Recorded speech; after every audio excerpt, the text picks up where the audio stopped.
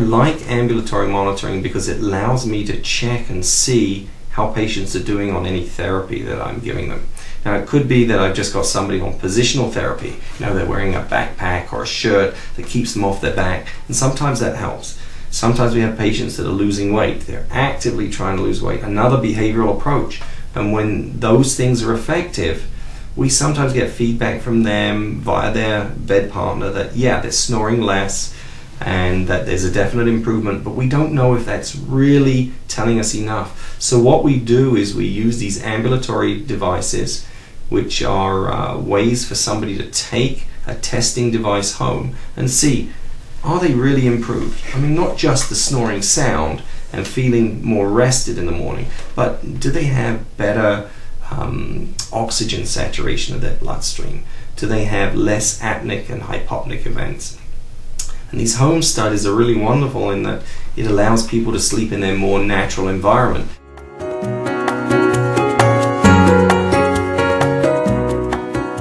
This is the book that we'll just follow along with. There's a brace that's going to go on your non-dominant hand.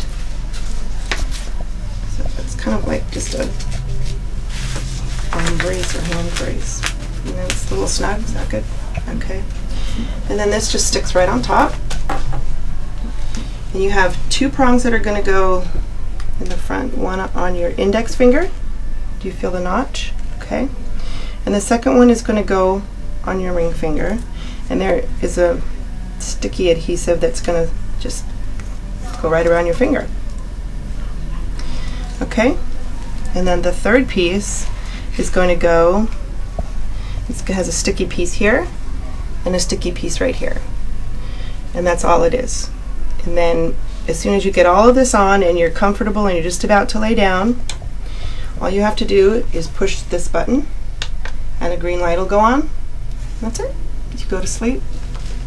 And then in the morning when you wake up, you just take it off. You don't push any buttons and you just stick it back in the bag and bring it back to the office.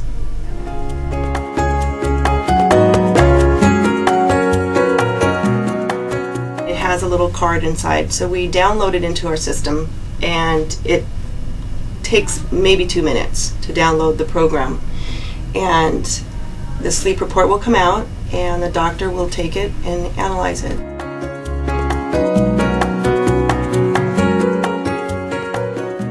And down here we're looking at how many events, respiratory events you had. These show events where you were waking up or you weren't breathing. And these are sort of important because when you see them clustering like that, that makes me concerned with how much restful sleep you're getting. And then if we look at this scale, we're looking at how much you're snoring, how loud it is, are you keeping your spouse awake? And then we're looking at other things like how much oxygen is in your bloodstream. And when it dips down low, like down here, that's worrisome.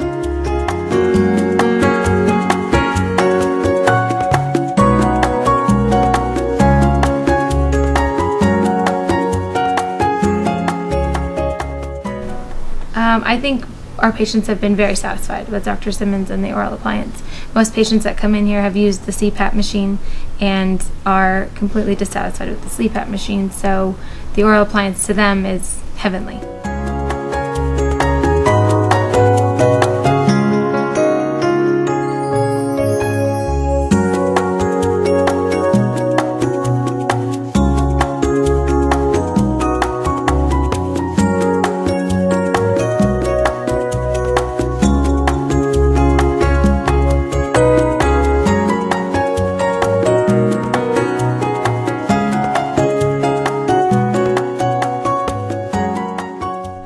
It's absolutely a friend to the medical specialist. Unfortunately, it's been the hidden approach, and most physicians are not comfortable with necessarily using oral appliances through a dentist, and I can understand why, because they may not have a lot of dentists that are really trained at doing that.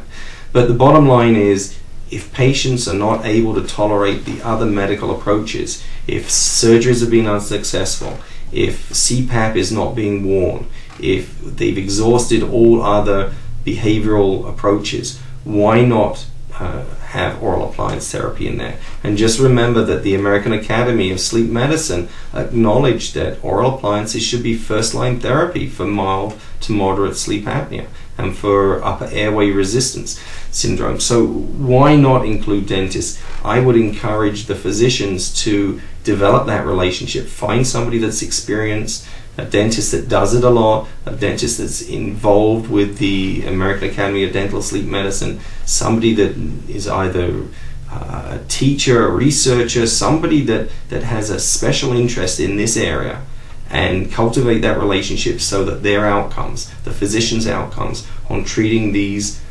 complicated patients is improved.